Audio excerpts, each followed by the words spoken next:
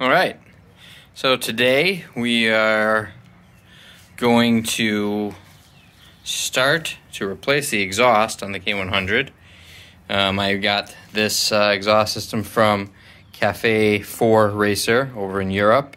It's a two-piece, really nice welds on this. It's got the 4-into-1 collector already on it. It's got a nice mount here, which should hook up with just a small bit of fabrication to one of those bolts under the helmet hook there.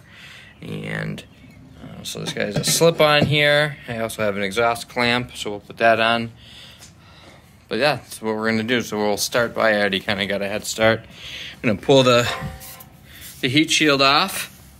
Then we'll get at the clamps on each of the exhaust pipes here, and theoretically we'll pull that off. We'll slip the other one on, get rid of these two, pull these out. Should free the exhaust up.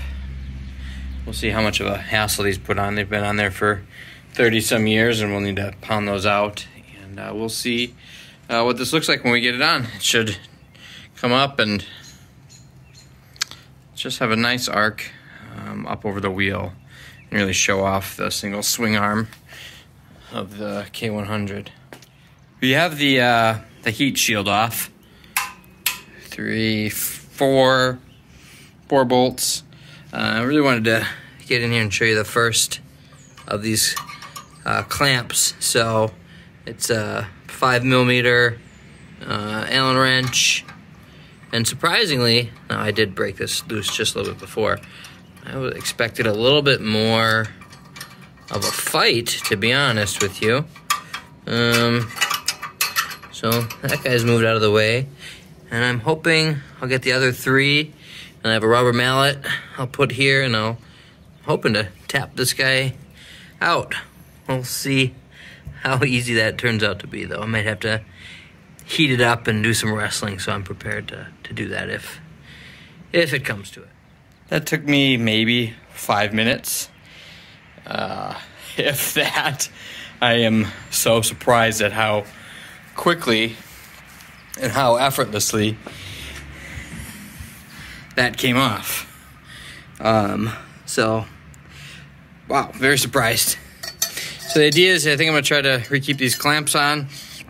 I'm going to slide this other one in and just check the fitment and see how that goes. I am curious to see if this is going to cause me problems. It is funny how silly this looks now without the exhaust thing. Before, it just all blended in, and now it just, I don't know, looks to me like it sticks out like a sore thumb. So I think one of the next things to start to look at is a new rear set here. And but first things first, let's get this guy lined up and see where it falls. So far, it's going on pretty good. You can see got a little bit more to go. A little rubber mallet on the ends here. On this side, the bottom of that side is helpful. I actually think, as odd as it sounds, this wire strippers, it's got a nice rubber bottom. I can split on each side of this diamond shape 4-into-1 collector. I can just tap on the end of the wire strip and get a nice even push across all 4 of the exhaust manifold pipes. So I'm going to continue to just gently snug that up. The fitment is coming in nicely. I think I'm going to need to just fabricate a little piece to connect this guy to this bolt here or there. It's not a rivet, it's actually like a 10mm nut on the other side of that. So I should be able to hook that in really nicely on the back side for a minimalist look and give it some added stability. And then we'll put the exhaust pipe on. So, I mean, probably 15 minutes into this, and the job is probably hours ahead where I thought I'd be by now. here is the completed exhaust installation. I mean, big shout out to Cafe 4 Racer for supplying such a well-designed exhaust.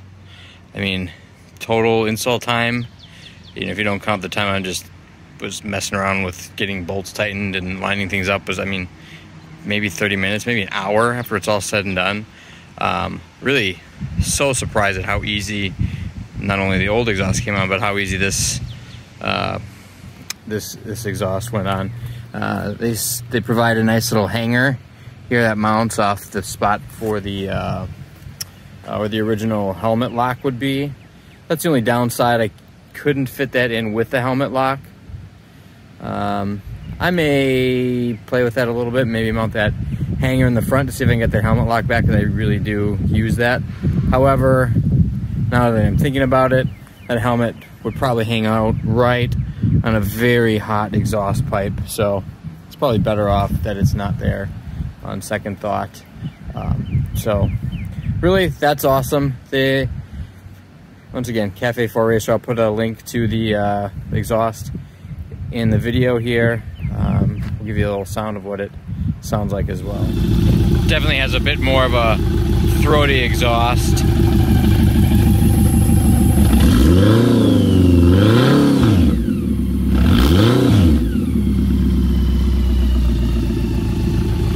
Not going to be able to sneak in late at night in the driveway anymore. I'm going to coast it into neutral, but that's great.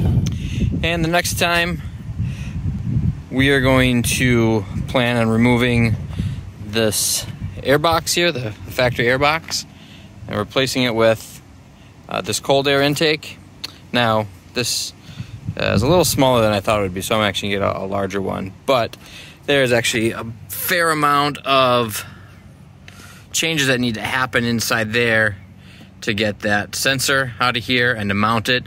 Because otherwise it will just be, you know, rattling around, and you can't have that. So there's a bit of fabrication to be done there.